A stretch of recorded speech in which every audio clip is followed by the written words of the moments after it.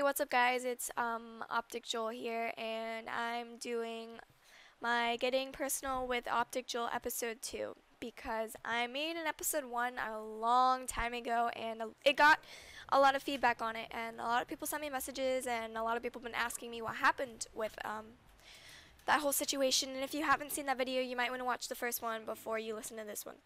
So the link will be in the description. Anyways, I just wanted to thank everyone for the really nice messages. It really got me through a lot. I felt really loved and cared about by all of you guys, and that's awesome. It's an awesome feeling. But I'm just gonna tell you guys what happened exactly after I posted that video. When I posted that video, I had no intentions of anyone seeing it from school.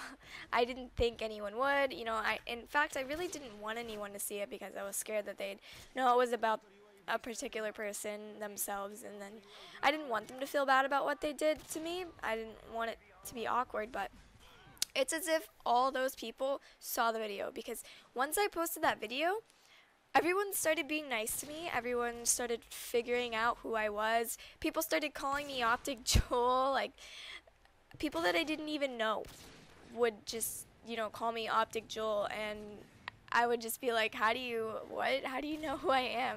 Like, it became pretty funny, and, they thought it was pretty cool, like a lot of people did. And some people that knew that they had been assholes to me even, gave me little hints that they knew that the video was about them. They would say certain things and kind of apologize in a way of not directly apologizing for it, but I know that they had saw the video and felt bad for what they had done. And that wasn't really my intention in the first place, but that's how it went. But yeah, a lot of people ended up figuring out that I'm OpTic Joel, and they actually handled it really well. People didn't make fun of me anymore. People didn't, if anything, I made a lot more friends because of it, which is so weird because it started out as such a bad,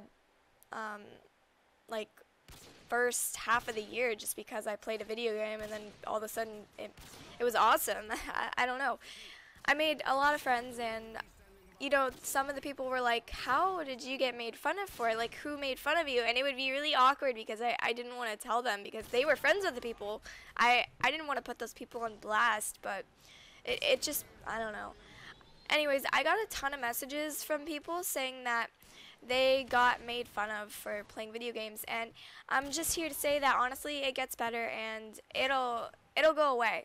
And you just need to be true to who you are and hang out with the people that respect what you do and make friends in that same kind of area, because you don't want to be friends with the people that make fun of you, and you don't want to be around those kinds of people. They're not worth your time.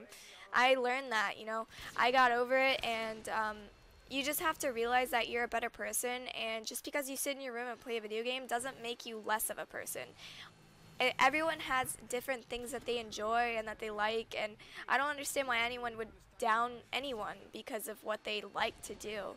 It's pretty pathetic, but I guess that's how the world works. I wouldn't down you because you like to go shopping every 24/7. I don't, every day of the week. I mean, I'd like to do that, but I don't have the money for that. But, I mean, it's just the point, like, you don't just down someone for doing something just because you don't do it. I just learned a lot, and honestly, I learned a lot from you guys. You guys are the ones that sent me the messages, and you supported me throughout the whole thing, and I just wanted to thank all of you guys for that, and that the situation's 100% better, and I really hope that anyone who has to deal with the same situation as me gets through it, because no one deserves that.